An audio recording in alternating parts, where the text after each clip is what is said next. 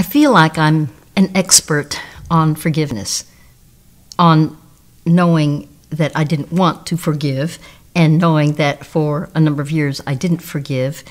And so I know those feelings of refusing to forgive because it just doesn't seem right. It doesn't seem fair. It doesn't seem just. And indeed, my focus of attention was my father. We were in a very unusual situation as a family. When you're a family off on the side and your father's actually married to someone else, you see life in a very different position. You're seeing life not just as an intact family. You're observing many, many other fathers. And part of the issue was even when later on my parents did marry, my dad wasn't a daddy. He wasn't a fatherly kind of person. He was a businessman, very successful, but he basically said Christianity's a crutch. He let us know that we could not talk at the table. We had nothing to contribute as children. At times he was cruel with his words, and I one day went up to my mother and said, "How can you be so nice to him?" Now, she said, "Oh, honey, he doesn't know the Lord. If he only knew the Lord, he wouldn't be that way." I just was amazed at her words because I was focusing on his fault, and I could see the faults. She was focusing on his need, and he needed a changed life through Christ.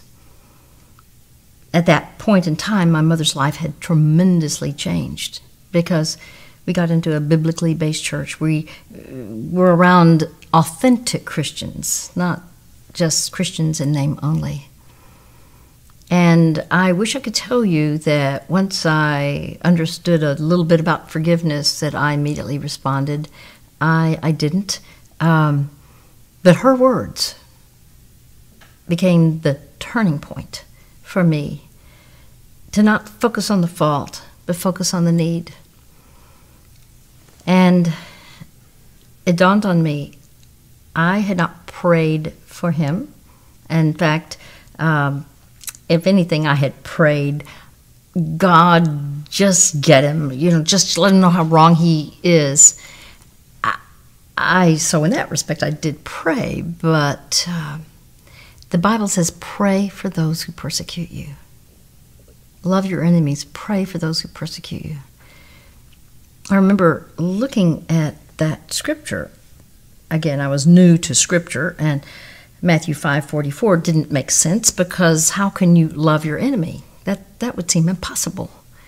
Well, I didn't understand the word love actually means to do what is in the best interest of the other person. That's agape love.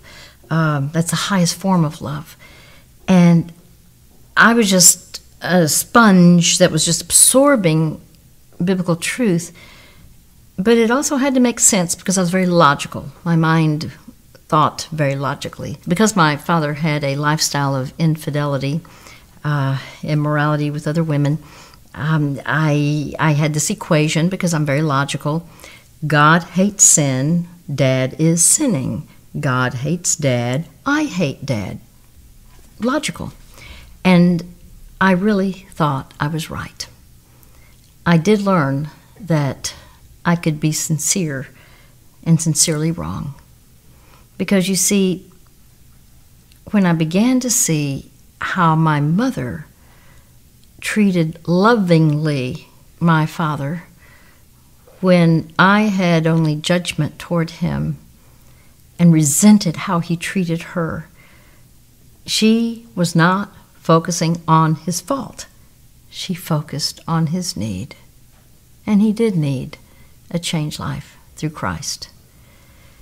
There was a point in time when I thought, have I ever thanked my father for the roof over the head, food on the table, books for school, I began to realize I had been an ungrateful daughter. And that's one of the most painful things for parents. Ingratitude. Because kids are not aware of all the sacrifices that parents make in behalf of them. And so I remember the day when I went to him and asked if I could talk with him. He was reading a newspaper, and I said, "Dad, could I speak with you?" And his glasses were perched down on his nose, and he looked up at me, and I said, "I've come to realize I've been an ungrateful daughter. I've never thanked you for providing a roof over my head, food on the table, books for school. And I need to ask your forgiveness. Would you be willing to forgive me?" He said something rather unusual. He just paused for a long time, and finally he said, "The pleasure was all mine." And he went right back to his newspaper. I thought, the pleasure was all mine. But you know, even though that seemed strange, that kind of response, the truth is, I didn't see it at the time, but over a period of time, I recognized that there was a change in our relationship. And I began to look for ways to be loving toward him, because if the Bible says, "Love your enemies," well, he was like an enemy to me. There were some cruel things he had done toward me. And it dawned on me, how can I be loving? So I would look for ways, anything I could do that would be meaningful.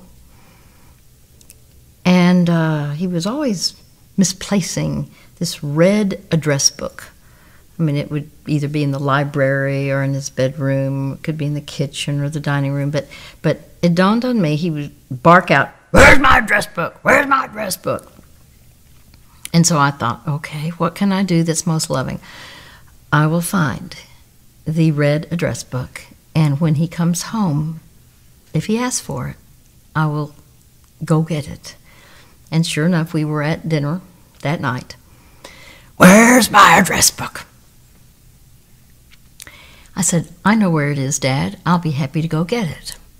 And I went and got it, brought it back to him, and said, "Here you are." Now, I'm sure by that time his teeth were chattering on the floor because of my changed attitude. I was wrong in my attitude. I thought, actually, he was the one wrong, at least 98% wrong. I was only 2% wrong. That's how I saw it. But you know, I was still responsible for my 2%. And that's why I needed to go to him and ask forgiveness for being ungrateful for what he had provided. What I found through that experience with him is freedom. There is freedom through forgiveness. And at times we can be in bondage to bitterness. And we are the ones who need to be set free by asking, "Would you forgive me?" And then have a humble heart and let God do the rest. I typically am not prone to depression, but I know what it's like to have my heart pressed down, to feel pain, to feel, why is this happening? And for me to experience this for a period of time. I never really liked slapstick comedy. I remember being in pain growing up, and I remember one of the big superstars was coming to the Cotton Bowl in Dallas, Texas. I lived in Dallas, and our friends in school, just probably 7th grade, "Oh, let's go to the Cotton Bowl and see him." And the kids were saying, "Yes." And I remember saying, "Yes." And yet, my mind said, why would you want to go to the Cotton Bowl and see him? The world is so serious. I don't know why I remember those words. The world is so serious. Obviously, it was my world. It was so painful.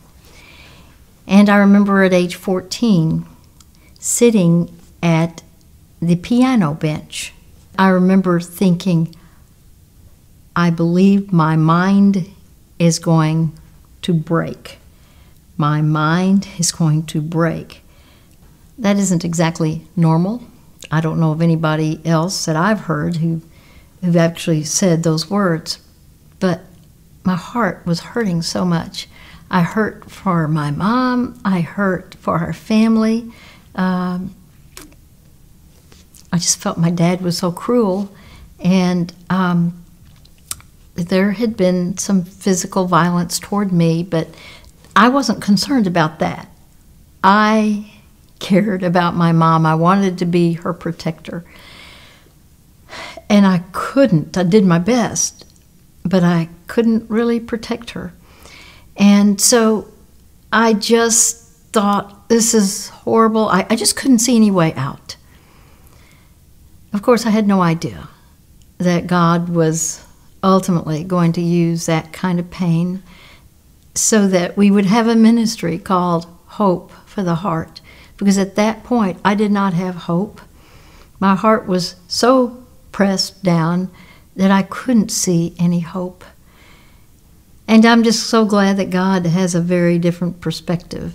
I remember one time looking at the Bible and noticing some specific words. By the way, 3 times this verse is mentioned. Why are you downcast, O my soul? Why so disturbed within me? That's stated in Psalm 42 2 times, 2 different places in Psalm 42, and it's also same words in Psalm 43. Yet, that's not all of the verse. The second part is, put your hope in God, for I will yet praise him, my Savior and my God. Now, I did a little study on sheep. I learned that sheep can be cast down. When we see the word downcast, just flip it around, cast down. If a sheep is cast down, that means, well, let's say a sheep starts going into the water to drink. There's a stream. It's imperative to have a shepherd because sheep can literally lose their lives without a shepherd. If the sheep is in the stream drinking the water, the fleece can get so water heavy that all of a sudden the sheep is cast down, the sheep goes down, the feet go up, and ultimately the sheep cannot get itself righted. In other words, the sheep dies. The sheep dies without a shepherd. At times, we can be waterlogged. In that respect, I think I was waterlogged during that period of time. Everything was so heavy. I think I probably could have looked to God like I was upside down, turned over, my feet up in the air. I needed a shepherd. I will forever thank God that I was introduced into a life-changing relationship with the Lord Jesus Christ, who is the Good Shepherd, presented in the Bible, the Good Shepherd who knows his sheep, who takes care of his sheep.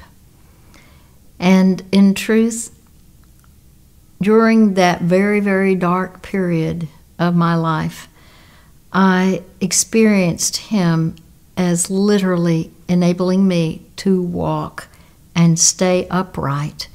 I humbled my heart. I received Jesus as my Lord and Savior. I did not deserve forgiveness. I did not deserve mercy. I didn't deserve grace. And yet he chose to give it to me in the Lord himself. And even though I couldn't see the way out, he did. And the only reason why I think my life has any meaning and purpose is only truly because of his mercy toward me. He is the merciful, consistent Good Shepherd. And he does take care of even little sheep like me who really wanted to die. He really became the shepherd of my soul. And that's the bottom line. He will be the shepherd of the soul of anyone who's willing to entrust their lives to him. No one wants to be depressed. Everyone wants to feel exhilarated, happy, uplifted. So depression kind of is a bummer for us all. If you feel down, you want to change. You think about, well, wait a minute, what's this deal about depression? Well, the truth is, depression is not new. Depression literally means a condition of being pressed down to a lower position, like a footprint in the sand. Depression can describe an emotional heaviness that weighs down the heart. I want you to think about this. I have an iron here, and I have a pillow. This pillow says, I love you, I will always love you. Even if you unlove me, I will never unlove you. Obviously, there's a bit of a difficulty with people feeling unloved, unloved. That can press the heart down. Now, there's a natural time of feeling pressed down. I want you to think about this. If we were to take this iron and put it on this pillow, this is a foam pillow, it presses the foam down. Now, it's no big deal if you just immediately take it off, it comes right back. But the weight of putting it down, if it is staying down, then it is in a state of depression. And with most pillows, when you take the iron off, the foam does not come back. It stays down. So the heart can be pressed down, painfully so, especially when there is a state of depression. Sometimes when we hear depression, it's a state, a psychological state that exists when the heart is pressed down and unable to experience joy. Those suffering with depression feel trapped underneath a dark, pervasive canopy of sadness, grief, guilt, hopelessness. Actually, depression is an umbrella term that covers feelings ranging from mild discouragement to intense despair and hopelessness. No matter the degree of darkness, the Lord wants us all to rely on Him to provide light. Psalm 18 says, You, O Lord, keep my lamp burning. My God turns my darkness into light. I'm going to pose to you 4 types of depression. Number 1, just normal depression. I call this situational depression, or it can be called reactive depression. This happens to us all. It's an involuntary sadness based on a reaction to a painful situation. Normal problems of life press the heart down for a short period of time. For example, at a time when you've been rejected, or you've failed, you didn't anticipate failing, or it can't even be an illness. Sometimes a depression can occur during a transitional stage of life. I'm talking about the mom or dad who has now, for the first time, the empty nest. All the children are gone. They're no longer at home. It's called the empty nest syndrome. Sometimes there can be midlife crises. Oh, I didn't fulfill what I thought I would in life. I don't know what to do with my life. I didn't meet the expectations I had for my own self. Sometimes there are major moves. Sometimes it's a physical issue, all the way from menopause to a physical illness that can cause depression. And a second type of depression is masked depression. This is a hidden depression. I remember being in Russia one time, and the man who did all the translation for my speaking, at the end of the time I was there, after a number of days, this man's wife came up to me and said, "Would you talk to my husband? He's a professor here. He teaches at the seminary, and he did all your translation. And he has been helped beyond measure because of your teaching on depression." And I said, "I'd be happy to talk with him." Well, what I learned was he read and translated our material on masked depression. And he said, "Now I see. Now I understand." I said, "Well, what have you masked?" And he said, "Oh, I don't want to talk about it." I said, "Well, in order to fully get over it, you're going to really need to talk about it." "Oh, I don't want to go into it. I don't want to think about it." I said, "Well, you just tell me what was so painful." And then he talked about a father who totally ignored him, totally rejected him because he was brainy and his brother was the athlete. Well, the father loved the fact that he had a son that was the athlete and said, "Why aren't you like him?"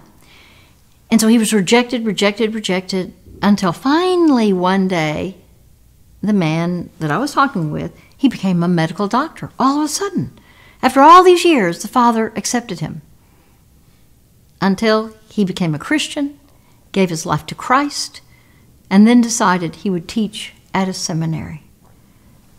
Well, the father totally rejected that and therefore totally rejected him. And so he was in a state of depression. Why? Because of this situation. It was a situation. And he had masked the pain. But now he was dealing with the pain and admitting it, and he got it out. And so we did a timeline, a literal timeline of every bit of pain he had in his youth, in his young adult years, and then in his adult years now. Well, to do that and then to release that pain to the Lord and let the Lord be his need meter, it made all the difference in the world in this godly man. That issue of masked depression is a state of enduring sadness based on unresolved, buried conflict. Painful feelings are denied or covered up, therefore recovery takes longer because of the failure to do the work needed, in other words, working through the pain. There's an interesting scripture in Proverbs 14:13. "Even in laughter, the heart may ache, and joy may end in grief." So it's vital that we not live with masked depression. A third type of depression, I'm just calling neurotic depression. You know, any person with a depressive disorder has a clinical depression. And let me explain that word disorder. Disorder means it interrupts normal processing of life or normal living of life. And it's not being able to live life in a healthy way. So there needs to be a diagnosis and a treatment based on direct, ongoing supervision. That's what's called clinical depression. This is a prolonged state of sadness lasting longer than the normal time frame expected for emotional recovery. And this is based on the loss of endeared relationships, a loss of finances, loss of work, retirement. Now, this last type of depression is psychotic depression. It's the most severe type of depression. It's based on a loss of contact with reality. Loss of reality. Many people who experience a psychotic break that means that they have broken with reality, and this is why it needs to be treated by a professional who understands depression. Sometimes you can think of depression in two camps, unipolar and bipolar. Most people are used to the word bipolar. What's unipolar? Well, think about the Olympics. If you've ever watched the Olympics, you see the pole vault.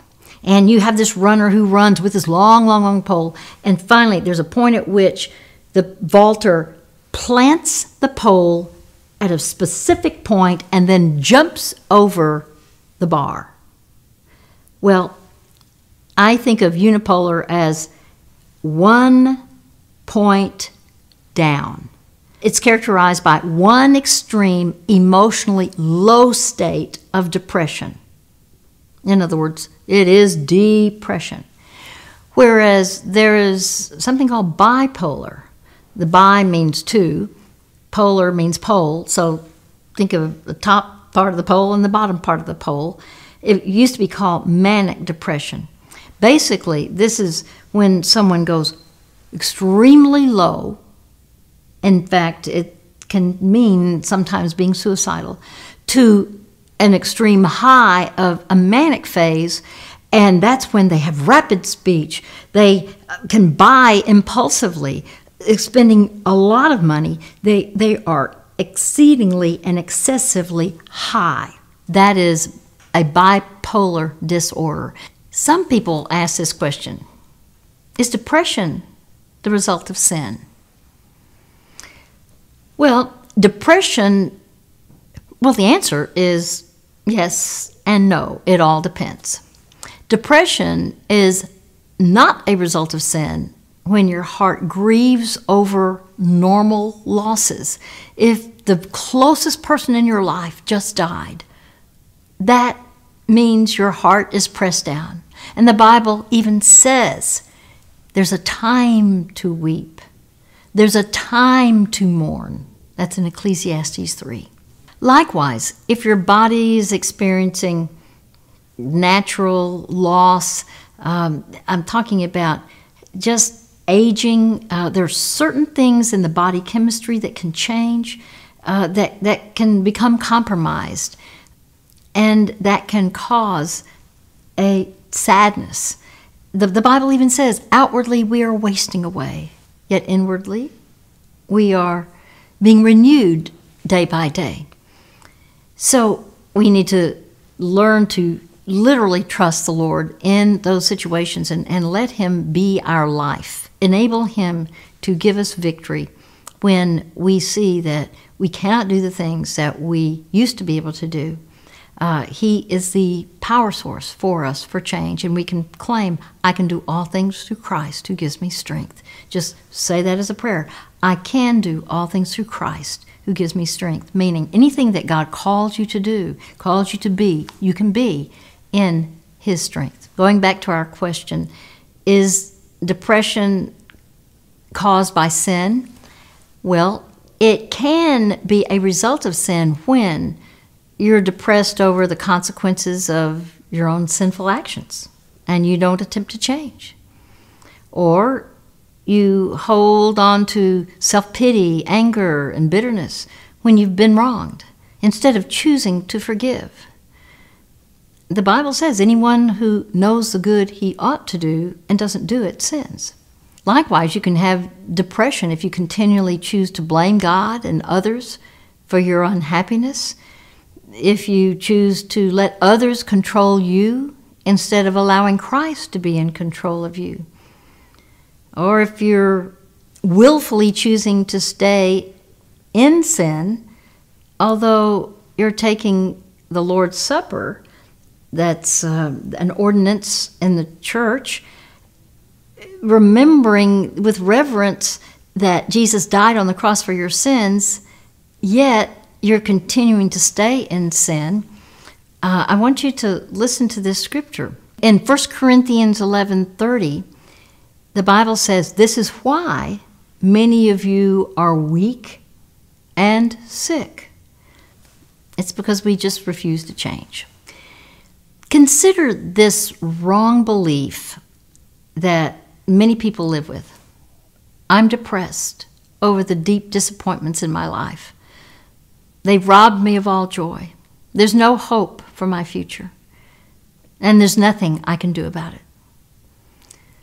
Well, at times we don't have joy, but consider this right belief. I admit I'm depressed over the circumstances of my life, but Christ lives in me, if you're a Christian, and He is my hope. I will rely on Him to renew my mind with His truth and renew my heart with His hope. The scripture says, "In our hearts we felt the sentence of death, but this happened that we might not rely on ourselves, but on God, who raises from the dead. On Him we have set our hope, that He will continue to deliver us." Have you struggled at times with depression and you're just not sure what to think? Well, I consider thinking God's thoughts as an essential part of God's plan to help you not stay in depression. In Psalm 27, we read, "I am still confident of this. I will see the goodness of the Lord in the land of the living." Let me talk about 5 different ways to counteract depression. You are body, soul, and spirit. And the soul is your mind, will, and emotions. So body, the mind, the will, the emotions, and the spirit. 5 different ways. So let's begin with the body. If you're suffering with a prolonged depression, first and foremost, get a thorough medical checkup. Not just going in for a checkup, but tell the doctor that you feel unusually depressed. Be specific. Ask the doctor to evaluate all medications you're taking and eliminate whatever is unnecessary. Ask your doctor if any of your medications could contribute to your feelings of depression. If so, could a substitute be prescribed? Number 2, develop regular habits of sleep. Sleep is actually therapeutic. Only during the deep sleep, it's called the REM cycle, only during REM does the brain produce serotonin, which alleviates depression. So set a regular time to go to sleep and to rise. Number 3, maintain a regular active schedule. Be actively involved in outside functions, such as meeting with friends, being in a Bible study, certain activities that bring you joy or brought interest to you. It could be beginning to do something you've always wanted to do. Maybe you've always wanted to learn about photography or stained glass. Accept invitations to be with others, even if you don't feel like it. Number 4, eliminate stress. Avoid being overly fatigued. Set aside some quiet time of relaxation. Eat nutritious meals. Another point that has been amazingly helpful to people is, and some people don't like the word, exercise. Just walking fast, jog, swim, at least 4 times a week. 20 minutes of brisk walking releases what are called endorphins. That's a natural mood elevator. And I found it interesting. I have a niece who was feeling depressed. She had moved to another state where there was very little sunshine. And so all of a sudden she had SAD, seasonal affective disorder, which means she needed light. So spend time in the sun enjoying God's beautiful creation. Pet a pet. That may sound ridiculous, but giving affection to an animal lowers blood pressure, relieves stress, and allows an increase in those feel-good mood chemicals. And how about this? Laughing out loud literally releases positive feel-good chemicals into our system. Some people choose to read funny stories, watch funny movies, literally for therapy. Proverbs 17:22 says, "A cheerful heart is good medicine." Now that's the body. What about the soul? The soul, again, is the mind, will, and emotions. What about your mind? What your mind dwells on can be a key ingredient to overcoming chronic depression. Research verifies that what a person chooses to think about literally changes the chemistry of the brain. The Bible says in Romans 12:2 that we are transformed by the renewing of the mind. So, write out several scriptures on index cards. Read them several times a day. Make a list, my Thanksgiving list, and then literally write out specifics that you can thank God for every day. How about during the next week? List 7 more specifics for which you can thank God. Just keep adding to the list each week. And by looking at God's Word, you can discover God's purpose for allowing the painful losses in your life. Since God is your Redeemer, He has a purpose for allowing everything, even the storms in your life, that you don't want. But the Bible says in Psalm 107, verse 20, listen to this, He sent forth His word and healed them. What about bringing light into the darkness? We're talking about body, soul, and spirit, the soul, the mind, the will, and the emotions. In order to combat depression, write out your dark thoughts, then your rebuttal. I do a nighttime call-in counseling program, and our theme verse for that program is found in 2 Samuel 22:29. The Lord turns my darkness into light. So, consider this dark statement. I cannot escape this darkness. I can't escape my depression. Well, God's light would say, the Lord will bring light into my darkness, because Psalm 18:28 says, my God turns my darkness into light. That phrase is used multiple times in the Bible. A second dark statement. I feel like I have no refuge, no safe haven. The truth is, the Lord will be my refuge. Keep me safe, O God, for in you I take refuge. That's Psalm 16, the very first verse. Have you ever said, my burden is just too heavy to bear? I cannot handle it. Well, the truth is, the Lord is your burden bearer. And you literally claim Psalm 68:19. Praise be to the Lord, to God our Savior, who daily bears our burdens. Now, some people say, well, I'm just afraid to be around people. Well, the Lord will give you strength to be around people.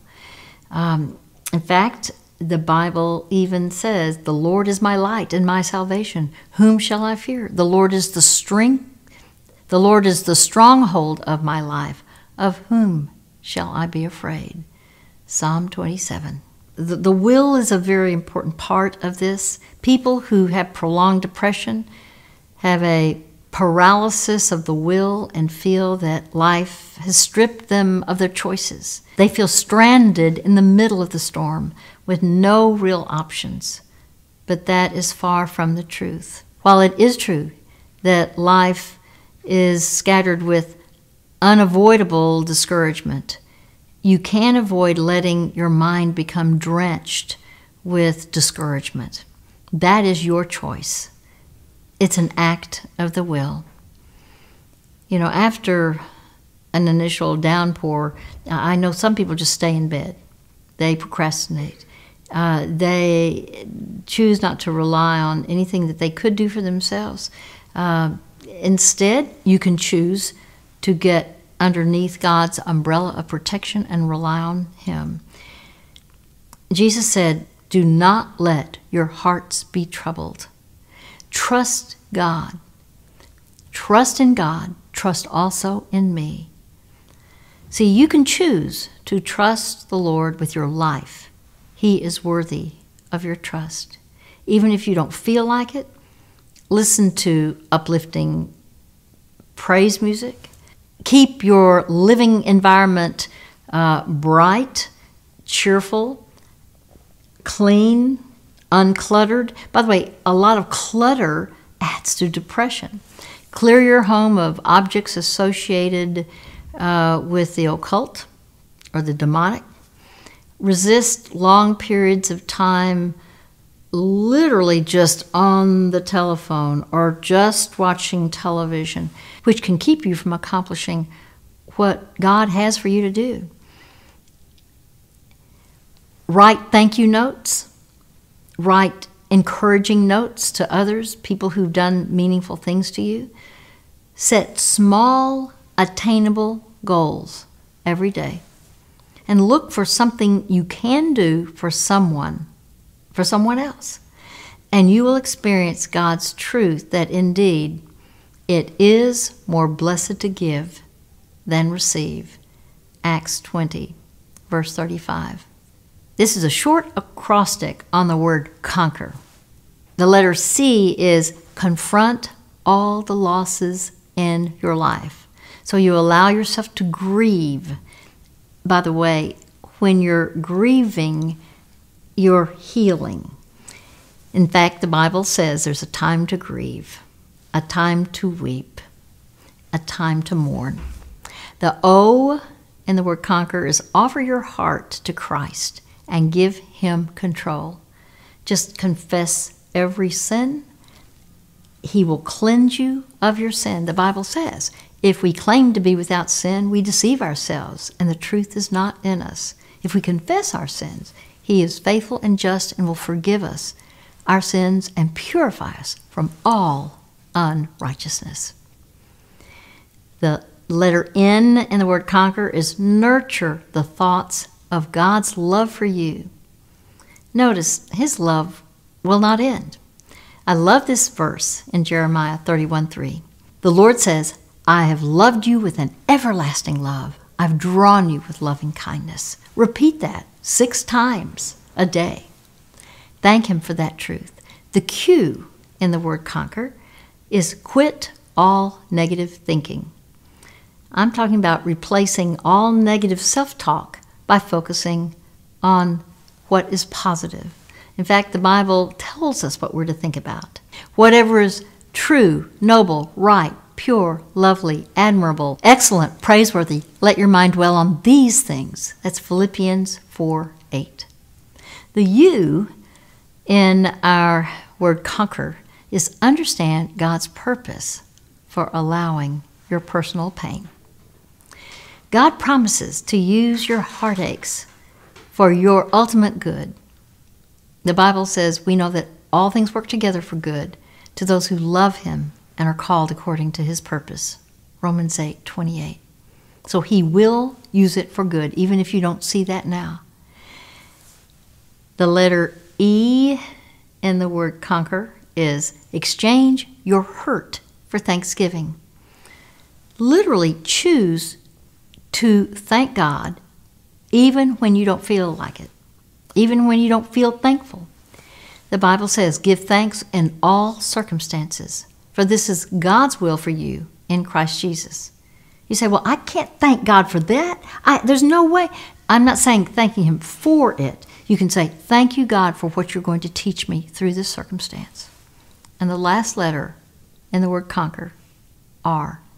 Remember God's sovereignty over your life. He promises hope for your future. The bottom line is this. God knows where you are right now. God knows depression. He understands depression. And He has a plan to enable you to be more than a conqueror. That's what the Bible says. It isn't just conquering something right now. What we read in the Bible is we are more than conquerors through Him who loves us. He loves you. He has a plan for you. He will not give up on you. Whatever has you pressed down in your heart, allow Him to hold your heart, to heal your hurts, and to give you His plan for your future. Your future belongs to Him, and He knows what to do with your life every single moment. You can trust Him with your life.